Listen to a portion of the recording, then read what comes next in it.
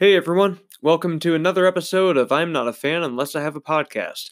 I'm John Hanford, and this episode is the first tandem episode that I've done. I don't know if tandem's tandem works. That works, right? I think. I've got two guests on this episode. These guys are best friends in Illinois, and this was one of the most fun episodes that I've had the pleasure of recording, and like I do say that about a lot of them, but I don't know, all you guys are awesome, and I appreciate you. And I have been looking at the early stats of the 10th episode that was released, and I see that people are starting to listen again, which is sort of consistent with my thoughts on the development of the these massive protests. We've already heard from Minneapolis that they're going to disband a large part of the police in favor of doing something that's more community based, and I hope that's a reform that will work. It sounds as though it's something similar has worked in Camden, New Jersey, which is a good sign. And ultimately, like, there's still a ton of work left to do, but I'm pretty thrilled that something is getting done this quickly. It's nice to feel hope again. It's nice to feel as though democracy still has a fighting chance, and I feel like the sounds that my tongue is making against my mouth whenever I open my mouth are annoying. So I'm going to hydrate real quick.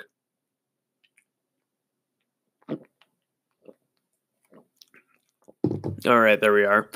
I got stoned a little bit, so I'm dealing with some cotton mouth, but yeah, this was a really fun episode, and I'm glad that it was. I'm glad that the listenership is returning. It seems like we all have, we're getting our hope back. We're at least, like we've got some fight in us, and we can listen to some Giz talk,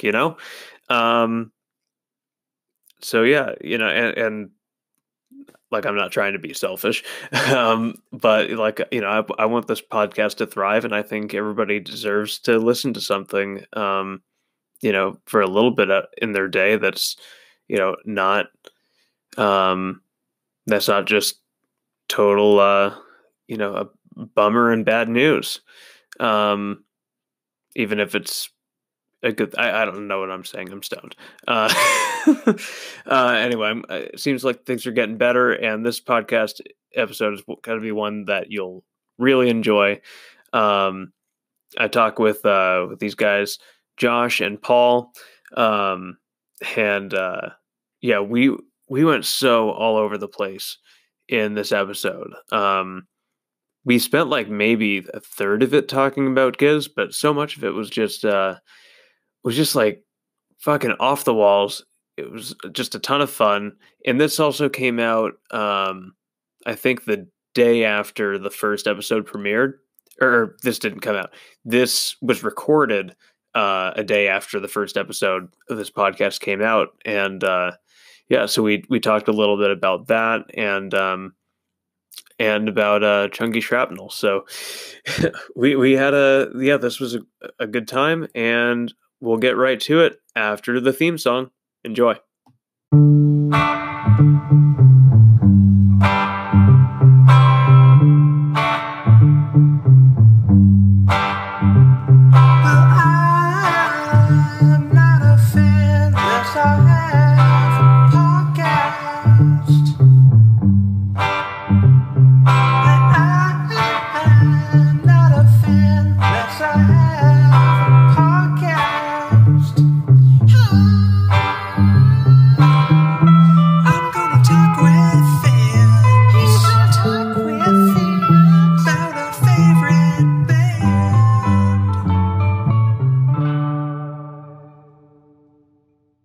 And so thanks for coming on. So we've got both of you guys. So did you both of you meet at a King Giz show, or what exactly is the story? So our first King Giz show was at the Aragon Ballroom on August 24th or something like that. We didn't meet there. Yeah, it We'd was been the friends. 24th. Yeah, we've been friends for a few years since junior year of high school. We actually have the same birthday too, which is pretty epic. Yeah. Yeah. But yeah, we kind of met through a love of music, not exactly King Giz. I started talking to him because he was wearing a Descendants hoodie, and he was like the only other person at school that like listened to the same kind of like punk and stuff that I did. That's how I started out, was listening to a lot of like heavier stuff like punk and metal. But actually, he's the one that kind of got me onto King Giz. Like, I had known about them, but I never really listened to them.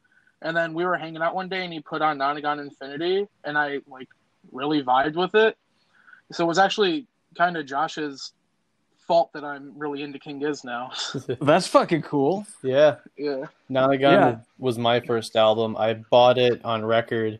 I don't think I'd heard any of the tracks, but I knew about the band, and I thought, like, you know what, might as well give it a shot. I'd seen the record sitting at the store for like months, so I'm like, you know what, I'll give it a shot. Bought it, and I just fell in love with it immediately. Yeah, God, that must be nuts. Like, so you bought the record without having listened to it? I listened to Mind Fuzz, or at least half of Mind Fuzz, but mostly in the background. But I had not listened to. I'm pretty sure I hadn't listened to a single track of Nonagon Infinity.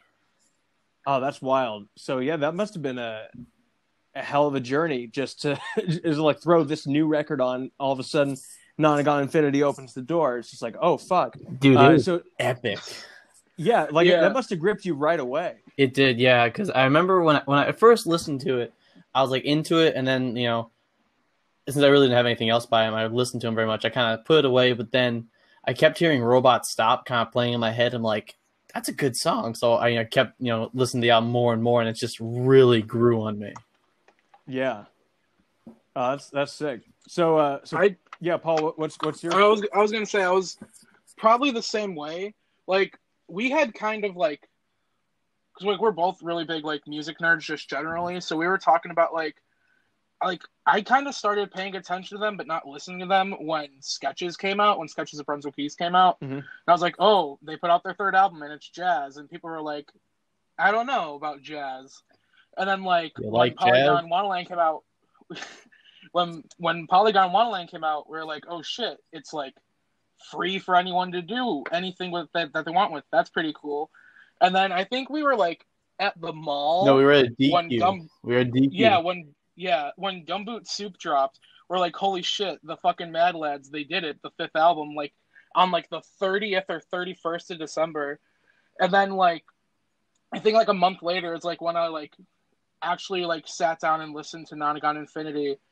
I was driving somewhere and I listened to it like 2 times all the way through, and I was like, shit, why didn't I listen to these guys like 3 years beforehand? Because I've been seeing them pop up like in different music groups on Facebook, like being discussed, and I'm like, I don't know, weird name. I wouldn't really vibe with that. Like, I just never really gave him a shot until like Josh put him on that first time, and I was like, shit, I've been missing out for 3 years. Yeah. Damn, I mean, so if you guys were friends beforehand, like, Josh, what the fuck were you doing? Just like not playing Giz when you're hanging out with Paul? like I have really close friendships, with my friends, and almost none of them will like even tolerate like more than one song at a time from King Giz. That's crazy. I've turned like a lot of my friends. Well, Paul and I both have turned a lot of our friends into Giz fans. Like, we're also in a band and called Harry and the Houdinis, and I turned both my bassist and guitarist into Giz fans because of Nonagon Infinity and just telling them about King Giz like all the time. Yeah. I think that might have had to do with me getting kicked out of a band a couple years ago.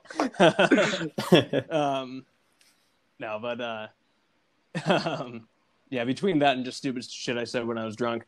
But anyway, it wasn't a good fit. But yeah, that's cool. So, what kind of music do you guys play? Or are you also all over the map like Giz? We're punk, horror punk, with some blues rock influences, but more on the heavier side. Nice. Yeah. Paul's our singer. I'm the drummer. Sick. Yeah. So yeah, you being a drummer, no wonder like you fell in love with Giz instantaneously. Oh yeah. I mean, Cavs and Eric are mostly Cavs. They're crazy. Yeah. I mean, it's so I play guitar and I can't play drums to save my life. I used to not have any rhythm whatsoever until like I started picking up on like all these different time signatures in King Giz, and I was like, wait, okay, so this song is in 7/8, and then it goes to a different time signature, and basically like it just got me interested in counting, and all of a sudden like now I'm really interested in rhythm, and it's like, yeah, I feel like it's a really good way to sort of bridge that gap between guitarists and drummers, which I know a lot of drummers kind of get pissed at guitarists when they do like a count off and just totally at the wrong time signature. Yeah. Yeah. Paul. I don't know. I'm also a drummer. I was a drummer first and like kind of got into singing later, but like I always try to look at music from like a drumming standpoint where it's like, oh, I pay attention to drums first. And definitely that was like kind of what grabbed me about Nonagon Infinity was like, oh shit, like there's some wacky stuff like Mr. Beat and like just the entirety of the whole album just being mostly in 7/4. And that's what I was really stubborn and I wouldn't listen to Polygon Wonderland for a while because it's like I can't, it doesn't make sense to me. I can't count it out. I don't like that it's in different time signatures. It's weird. But like after just like listening to it, it's like, oh, okay, I get it. But like, yeah, just like from just like an instrumental standpoint or like more specifically a drumming standpoint, it's just fucking amazing what they're able to do. Cavs and Eric, it's incredible, and especially since there's 7 of them. Like, yeah, finding 7 guys to play you the same type of music or the range that they do. Yeah, and stay in that weird time signature of like I don't know if you saw Cavs posted on Instagram a couple days ago of like something in Ableton that was in like 17/4. Yeah. And like 15/4. Like the fuck are they doing? Yeah, it's how do you count that out? Yeah, I think it was like one measure of 15/4 or something. It's just like, why even have that measure? But you just gotta trust it's gonna make sense. I hope it does. Yeah, I mean, because like in like I don't know if you guys saw, but like a few weeks ago I posted a video in the group covering Intercell, and like that song's mostly 7/4, and then it goes to or no, I guess it's 6/4, and then it goes then there's one measure of 2/4, and it's just like, okay, well I guess that's just because that's what that one lick is, but yeah, it'll be interesting to see what one measure of 15/4 sounds like. Yeah, it's very wacky. Yeah, very wacky boys. They are. So yeah, so I guess Nodding on Infinity is sort of what like that's sort of what got both you guys really going with Giz. What are some albums that they've come out with that have been a pleasant surprise to you guys, and just like surprised that you guys like it? I'd say Sketches for me. When I first listened to it, I was like, I just kind of listened to it, didn't really really give it a listen, and then a while later I just gave it another, and I'm like, wow, this is amazing. Like I can really vibe with the jazz music and just the chill like vibes they give off. I mean, the Mild High Club definitely helped with that. And also Oddments. Oddments was very fun. When I first listened to it, my girlfriend got me the record for my birthday a couple years ago or a year ago, and I did not vibe with it. I mean, Hot Wax and Vegemite a little bit, but just a couple months ago, I really gave it a listen, and like this album is actually really good. What was wrong with me? Yeah. It's funny how that happens sometimes. Yeah. But yeah, Audman's got a bunch of like really underrated songs. What about you, Paul? I'd probably say coming out of like being a fan of heavier music, definitely Infest the Rat's Nest. I think I listened to it at least 4 or 5 times the day it came out, and it's like the only thing I listened to for that whole month. He's not wrong. Like just nonstop. Whenever I was driving, like whenever I was at home, like just no matter what, I was listening to it.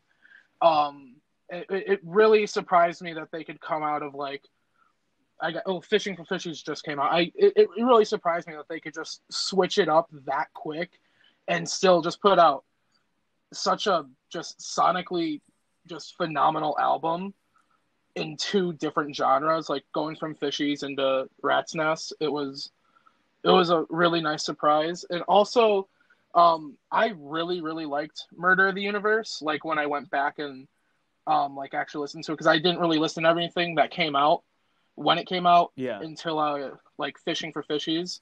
But I really, really liked Murder of the Universe. I really liked the narration parts, and I know not a lot of people were fans of that, but I really like concept albums and like storytelling. Yeah. Like that's also like another reason is just like the entirety of the Gizverse is a really interesting aspect for me. It's fascinating. But like the storytelling of just the entirety of Murder really got me.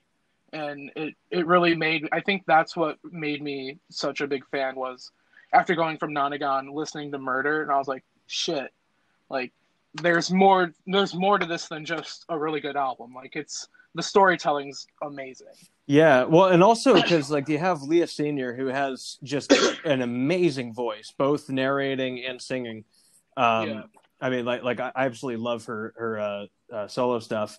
But yeah, hearing her, I love how in Murder of the Universe it goes from Leah Senior narrating like the first story, and then and then into Balrog and the Lord of Lightning, but then all of a sudden Hantayumi shows up, and it's just like, all right, so we've moved from this like I guess like an innocent human to just this soulless robot that wishes he had a soul. He's not a robot. It's like, cyborg.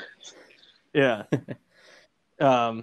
It was it's cyborg, right? Yeah. But same shit, Basically, it's like isn't a cyborg basically just a robot on acid? It's like, a cyborg. A cyborg is half human, half robot. Okay, yeah. Oh, okay, then all right. I'm really not.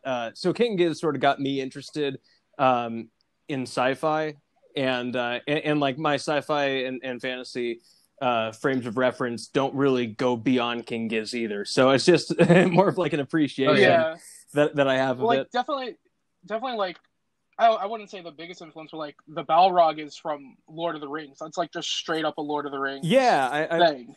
So like it's a really good mix of like I guess like you said, like fantasy and sci-fi of just you can see their influence from like every aspect. And just storytelling. Or like there was like I can't remember who, but like if you go back and watch, I don't know how much you watch, but like they did What's in My Bag with Amoeba Records. Yeah. Oh, I love those videos. And like Stu got, I can't remember what the name of the book was, but it was like the quote unquote sequel to 2001: A Space Odyssey. Mm-hmm.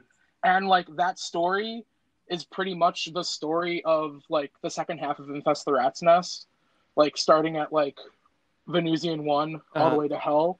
Like, and like that was like a year and a half before the album was even released. So it's like it's really interesting to see all the different kinds of things that they're pulling inspiration from, like with Nonagon Infinity, with like Holy Mountain, pulling inspiration from the Holy Mountain. Yeah. Mm-hmm. So it's really cool to see just every piece of culture that they're taking in and like being inspired by. Yeah. Well, and like they even pulled from the Beach Boys and Hot Wax. Like, Yeah. Like the first time I heard that, I was like, why does this sound really familiar? And then like I think I heard the Beach Boys song like out of like I don't even remember where, and I was like, oh wait, shit, that's Hot Wax. Yeah. Yeah.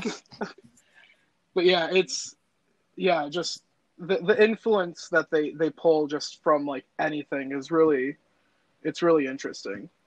Yeah. It's I mean, it's just fascinating to me because like there's no part about Hot Wax that sounds anything like it was influenced by the Beach Boys. Just other than that one line, it's just like, what was Stu that desperate for some kind of lyrical fill? Like, apparently so. It Yeah. was in their career. And because of it, now the Beach Boys are part of the Gizverse. Yeah, it's. I love how they're just roping other people in, just like Brian Wilson has no fucking idea probably who King Gizzard and the Lizard Wizard are, but yeah, it's fascinating. It is. Yeah. But so you guys went to you saw them at the Aragon Ballroom. Yeah. Aragon Ballroom. Is that the only show that you've been to, or have you seen them other times? That was the only show we've been to. We were supposed to see them April 29th at the Radius, which would be one of the first shows at the Radius in Chicago. It was a brand new venue. And we should be in Colorado today watching them right now. Yeah, and yesterday too. It's yesterday and today. Yeah, it really sucks that all this happened. But because it was gonna be like a week-long trip for all of us. Yeah. But yeah, I mean, at least they're rescheduling and trying to keep everyone satisfied with everything that's going on. But it's still unfortunate that it happened. Yeah, and thanks Ticketmaster for not allowing to give refunds. Yeah, I don't know. That is some major bullshit that Ticketmaster's pulling. However, like I know that like I was like my veins were just pumping with adrenaline when I bought tickets to all three marathon shows. Oh, me too. And like I don't want to have to go through that again, so I'm glad that I still have the tickets and they're still usable. True. But yeah, I think for the vast majority of people, they prefer to have a refund, at least for the time being. Mm-hmm. Like it's pretty unfair that Ticketmaster does some shady stuff like that. I'm like, it just surprised me that they're still in business. Yeah, I mean, they just have such a fucking stranglehold on the entire industry because, like, I think Ticketmaster's I think they own or they're a part of Live Nation. They own Live Nation. And AXS. So it's just like all these other. Oh, I did not know that. I'm pretty sure they're like they're either in bed with or own AXS or yeah.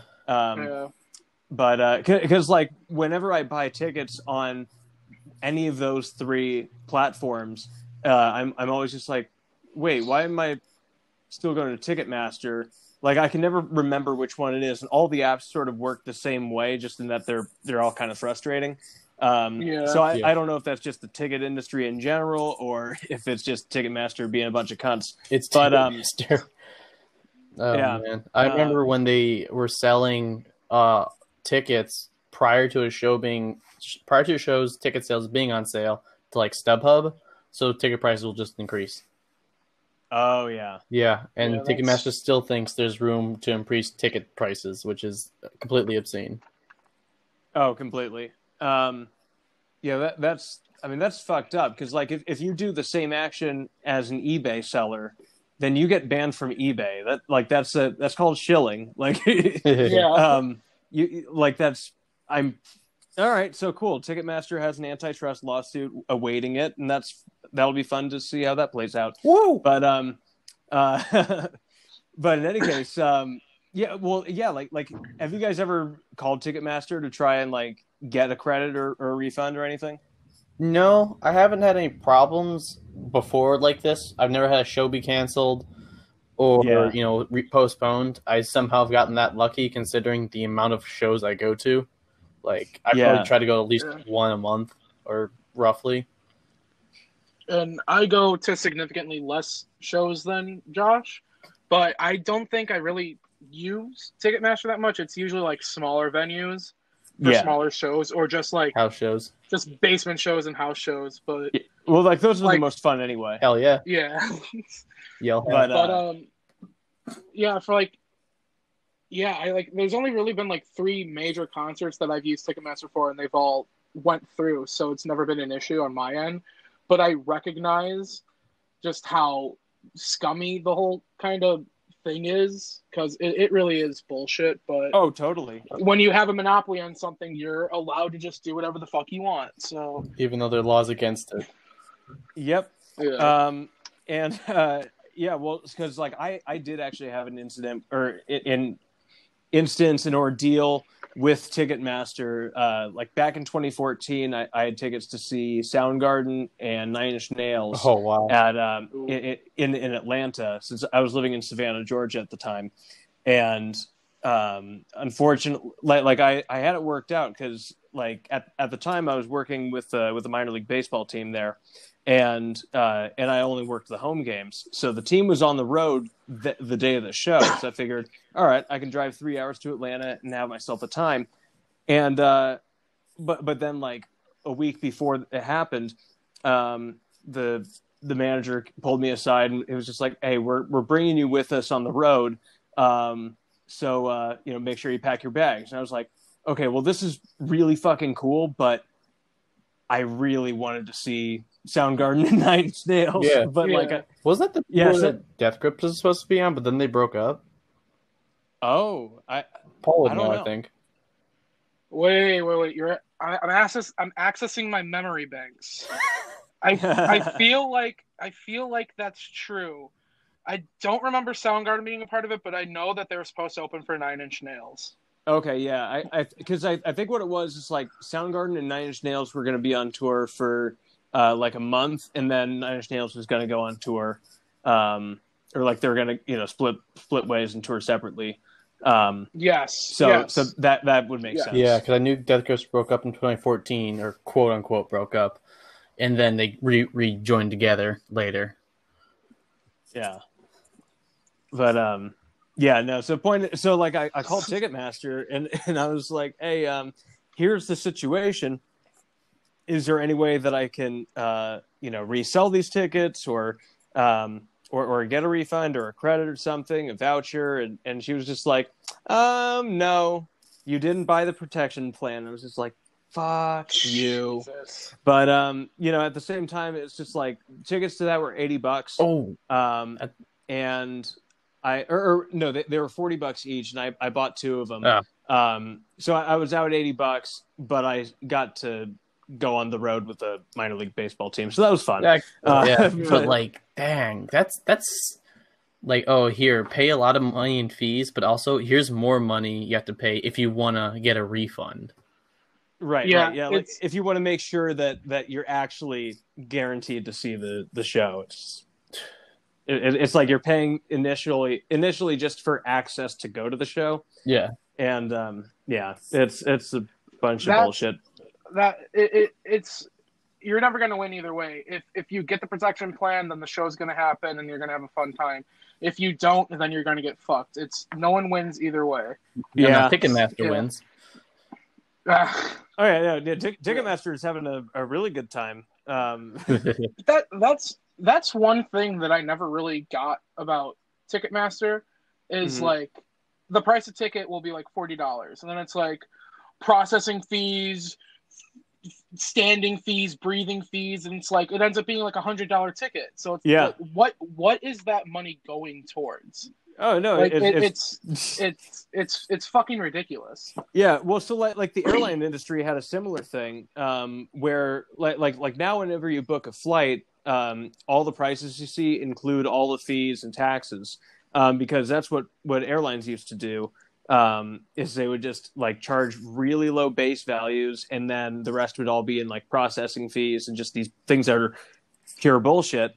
Yeah. So finally, like there was enough of a push, but that's with concerts. Unfortunately, there isn't as much of like a, you know, an immediate need as far as the law is concerned. Yeah.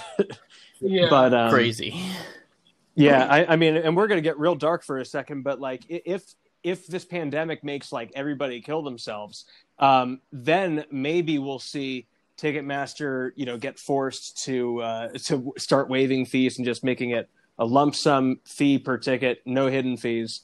I hope that doesn't happen, but Yeah. it's like the pandemic is going to have a pretty severe impact on people's mental health. That's and I already think, has. and I think, and I think It's- like it's going to be up to the entertainment industry to like pull people out of the funk, and hopefully, you know, the powers that be recognize that. But I mean, it's Thank you for that. it's already, yeah, it's already affecting. I mean, we're kind of getting off the topic of Giz, but like it's already affecting like the theater.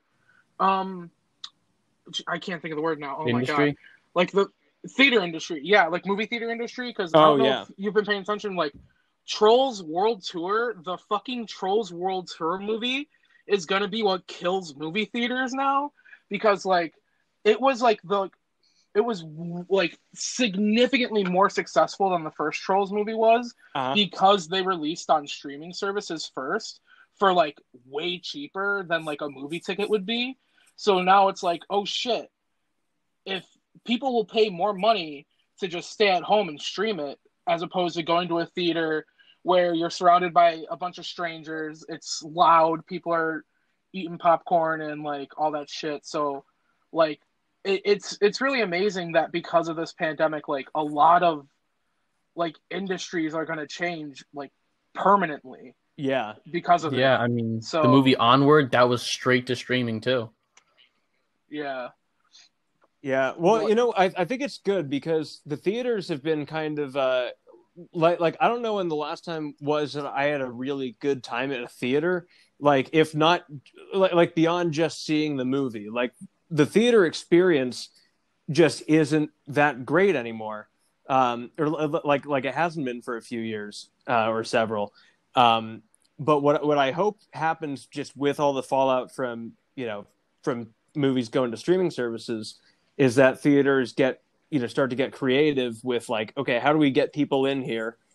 Maybe don't show new movies, but like have screenings of like old classics or like cult movies. And that, because like that'll get people out there. Josh really wants to talk about Rocky Horror right now. Yeah, you're not Oh, wrong. fuck yeah, let's do it. So I think I'd say He's Rocky frothing at the mouth.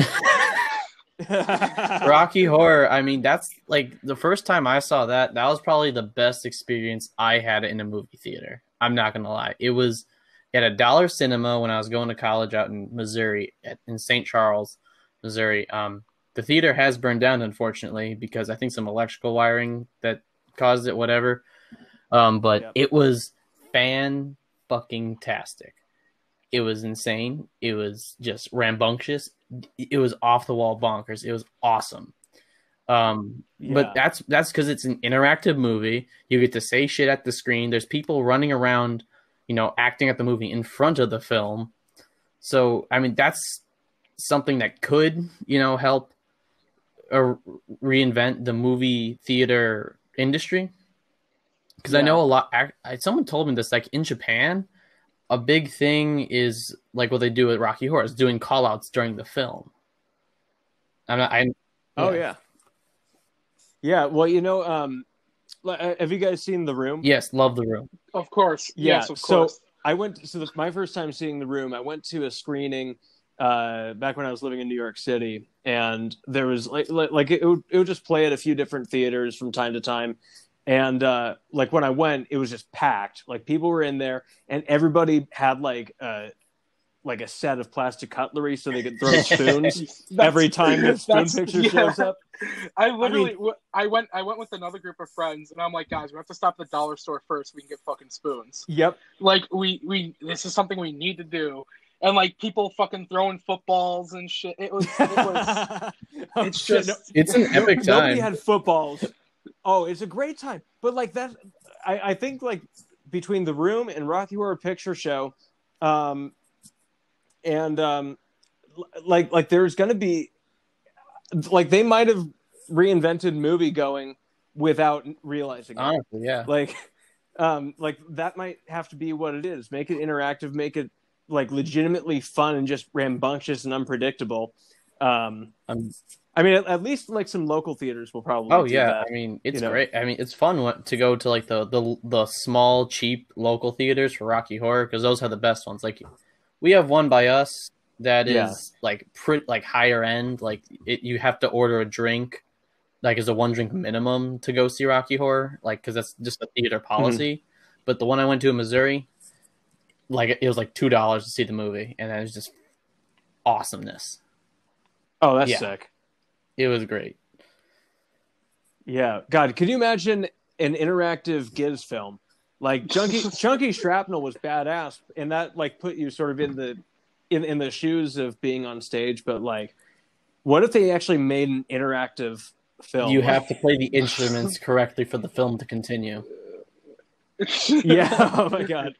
Or just play continuously and like whatever comes to mind. Like once you stop playing, then you're done watching the film, and it's just like this mad, terrible sounding concoction of fans playing instruments. It might be good. Smoke on the water. Jeez. I don't know. That's just a tangent. Dude, I don't know if that has any. Yeah, but God, that. You see, I fucking love when podcasts do this, just like fly off the rails, like from the topic at hand. Like, yeah, sure, we're talking about Giz, but like, it's epic. It's cool to get to other shit too. Yeah, dude, it's crazy. There's some crazy stuff out there. Love concerts, love the concert films, and Giz is just amazing. Yeah. So what did you guys think of Chunky Shrapnel? Like what? I mean, obviously you guys loved it, but like what? I mean, that's just not like if you didn't stop me now. But like, what about it was just like so fucking cool to you? I'm gonna tell you, partner. I have not seen it. I was busy and I did not get a chance to watch the film. I'm so sad. I'm so sorry. Oh God, have you ever like watched the video online? Like it's a horrible film, but it's called Kids in the Sandbox. No, but I think I know what you're talking about. Okay, it seems familiar, but I've not. Yeah, seen yeah. it. So it's that little short where like a lady inserts a vibrator into a dude's penis. Yeah, I've heard of it. And the reaction that I had. So the reaction that I had from watching that little clip is the same reaction I had to hearing that you, Josh, were busy and couldn't watch Chunky Shrapnel. Dude, work. Gotta get this bread. I watched it twice. I watched it on my laptop, and then I watched it on my Xbox? on my my Xbox. And it was weird because the Vimeo app on Xbox is weird, but that's whatever. That's it's not important. But like, yeah, I really, really fucking liked it. I'm biased because I like Giz, but like, it was really interesting to see like the dynamic of them being on stage, like not like from their perspective, not from a fan's perspective, but like, I listened to your first episode. You talked about the one girl that came on stage and just how like cringy and shit it was. Yeah. Like it reminded me a lot of, I think this was from the bootleg Holiday from Hell or whatever, the 2-hour thing they have on YouTube. There was another instance where someone came on stage and they were in like some fuck off country that I don't remember. And like the guy was on stage and like you could tell that like Stu and Joy were just like, bruh, like get the fuck off the stage. Like, yeah, cool. Yeah, stage dive now, please. Like it's I don't want to say they were being like mean, but like it's interesting to see that like that kind of thing happen, because when we saw them there was like a fucking barrier. There was no way that you were going to get on the stage. 10 feet up, basically. Yeah. So yeah. Well, I mean, even like from where that happened, I think it was in Madrid. I want to say. Yeah. But like there was still a huge gap between the barrier and the stage. So like she must have like hopped the barrier and come up the side or something, and just like nobody stopped her. Like, I don't know what kind of soft ass security you have in Madrid, but that's like, how do you How's that When happen? it, Yeah. when, If here in America, when you'll it, just when, if you go try and get past the security, the barrier, they'll probably punch you or push you back. they do not Oh tolerate that no. shit. Yeah, I mean, like when I smoke weed at shows, like I crouch because I don't want security to see me, because like I feel like they're gonna, like I get paranoid. I get in my own head. I'm just like, no, if there's gonna be somebody getting in trouble for this, it's gonna be me. And so like I do everything I can to stay on security's good side, even though I don't really have Yeah. to. So like just the fucking gall it takes to get up there and just like bypass them, like everything's gonna be fine. And like I couldn't tell what was going on. Like they ushered her off after it. I want to say this. Yeah. But, like, so like it's one thing to get on stage and then like stage dive. Like I get that, but like when she went for the mic, I was like, oh, this is like they're planning this. Like this is like the stage, like the promoter or something, and she's gonna come out and say something. And then like when like people got up there to like get her off, I was like, oh, that was someone that just rushed the stage. Like I thought it was like planned because of just how fucking like just how unnatural it seems. Because who goes up and like tries to steal the mic and shit? Like Yeah. it's just like it's concert etiquette 101. Don't fucking do that. Yeah, like and it was really strange. yeah. Well, I think the worst part of it was just how like once she opened her mouth, it was just like you could tell she had no idea what the fuck she was doing. She's like, oh no, like are you ready to rock? Like big question mark. Like, are you ready? Because clearly I'm not. God, yeah, that was so fucking horrible. But like, thank God she wasn't a promoter, because that probably would have been even more cringy and less natural. It's just like, what are you stepping on Eric's toes for? I think he's got this. Yeah, but I think we're. But yeah, it was. Yeah, I think we'll wrap this up pretty soon. But just like what are some of your guys' is there anything that we haven't talked about that you guys have been thinking about? I don't know. I mean, I have about 10 of their records in my collection. That's pretty epic. And I ordered the Chunky Shrapnel. Nice. Pre-ordered the 80, not 80, Flightless. I got, what was it? What was the rare one? The one I saw. Copper Nitrate. Yeah, I got one of those. Yeah. I was able. Yeah, I can't keep track of variants. Like I'm just like, either you got the album or you don't. Like I'm not a variant collector, so I only go for the one, and then that's it. I just want the one that looks the coolest. Yeah. That's one thing that I've never really understood about like music and record collecting is like, oh, look at this album that I have 10 different variants of. And it's like, I get it, but like I don't get it.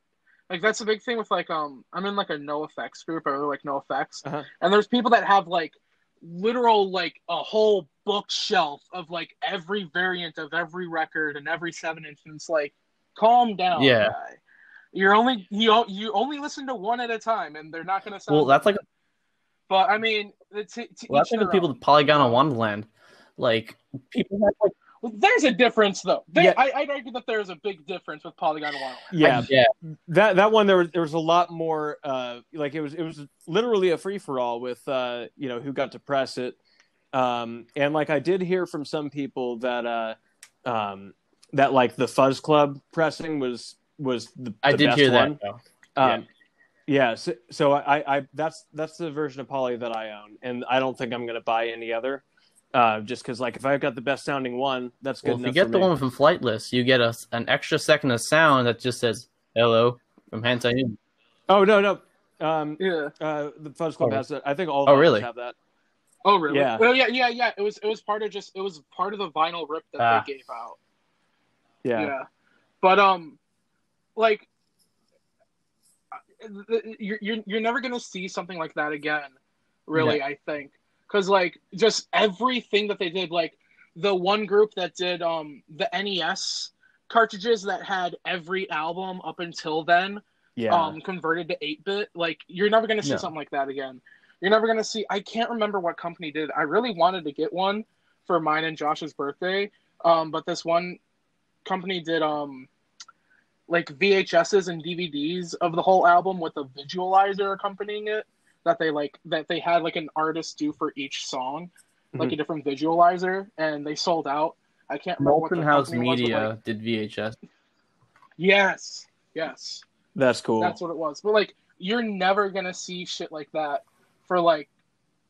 I guess you would. I mean, if they do the same concept again, where it's like just take this is yours, but like, you're never gonna see something like special like that from any other artist. Because I mean, they have so much material, like, and they release album after album, like, and they're on their own label. They don't even really need to worry about costs so much. Like, if they were on, say, Warner Brothers Records, like, they got to pay back that album before they really record another one.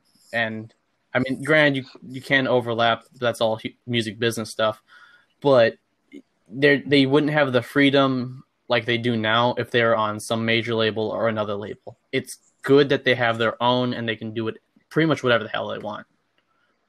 Yeah, I mean, so I think like the Grateful Dead also had their own. They did. They label. had Dead Records, Grateful Dead Records. Right.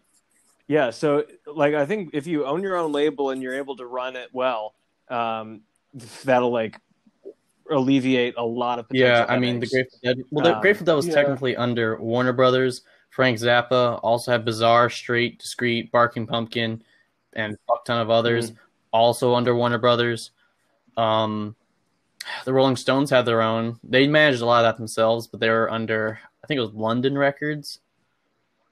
I'm a music junkie. I know a lot about music history. Yeah.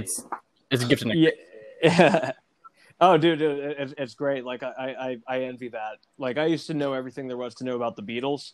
So like the Beatles, they had Apple Records, but and then George Harrison had Dark Horse, but yeah, it's like if you can figure out the business part yourself, it can do a bunch of really cool shit. You get a lot of headaches just and money and like money problems, because a lot of times back in the day, if you were on a label like a major one, you pretty much wouldn't own anything. The record label would just, I guess, sell it to you or give it to you, but you'd never owned it. The record label could take it away at any point.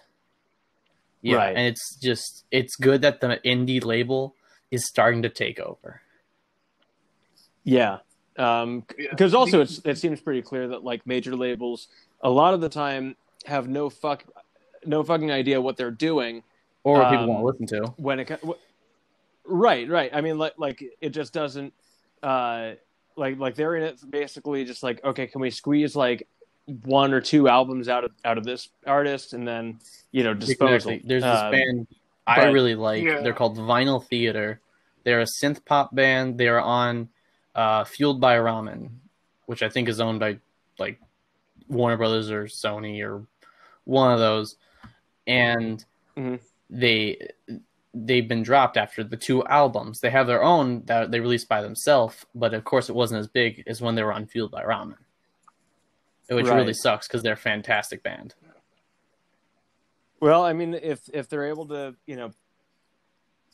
figure out how to do the marketing and and all that stuff, then I'm sure it'll work itself out. But I also don't know that much about the business side of the industry. Only the bare basics. It's a tough industry, that's for sure. Yeah, guerrilla marketing is definitely it's definitely helping a lot of newer bands. Like I'd be remiss if I didn't get a chance to talk about Death Grips again, but I can't remember what label they were signed to originally. But they were on Harvest. Were they on Harvest? Okay. Sounds like they were on Harvest. But I think they're on Harvest. But they have their own label now called Third World.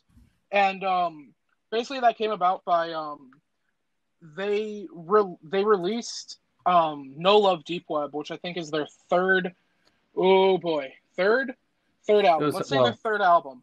And they released it way before they were supposed to, and they got in trouble with their label, so they're like, hey, fuck you, we don't need you anymore. So then they started their own shit, and they started releasing all their shit more or less for free and you could pay for it if you wanted to. I think if I remember correctly, but like they release a lot of weird shit like for free. Like their first mixtape, Ex-Military, they have like an accompanying album called Black Google, which is like all the stems of each instrumental track and each vocal track.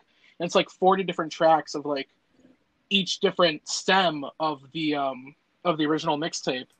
And like they're like it's really interesting to see just like guerrilla marketing and stuff, like how they are branding and how they're like releasing music and just like as independent as they are. Like it reminds me a lot of King Gizzard, just like how independent and how in control of what they're doing they are. Yeah.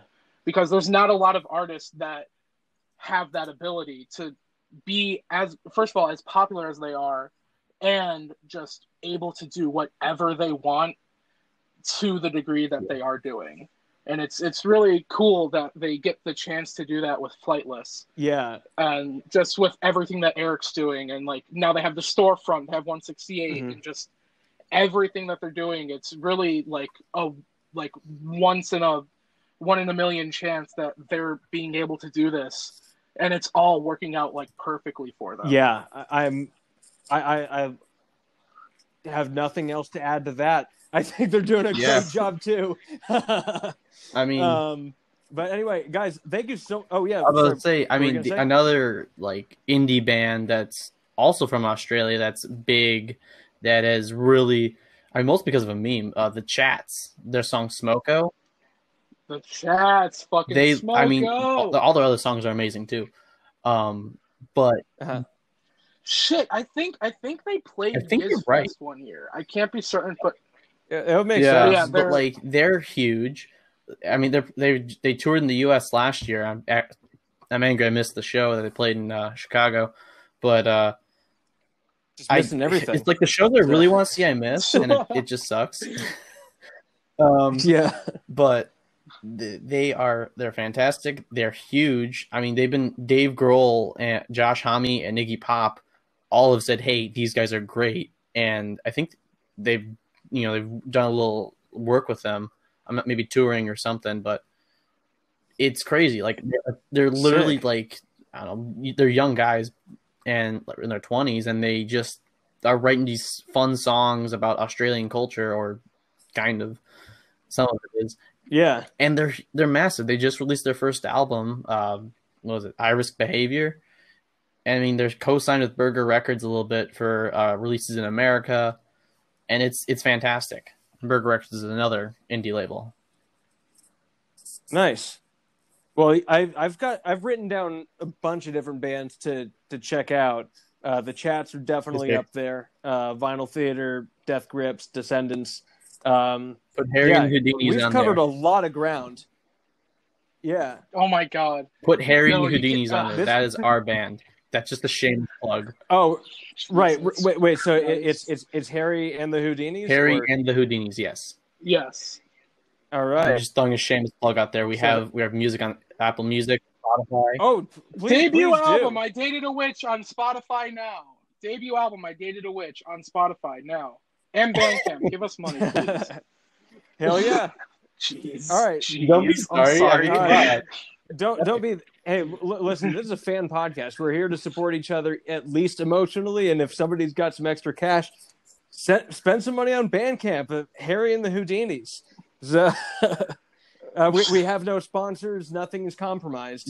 So, yeah, guys, this has been a really fun fucking time. Thank you so much for coming on. Thank you so much for having us. It was awesome. Yeah. This was really experimental, and I don't know that I'll have multiple people on at the same time again. But if anybody listening has a best friend that thinks that they'll be able to be this good at not talking over each other and interjecting some cool shit, please hit me up, and because this was a really fun podcast to do.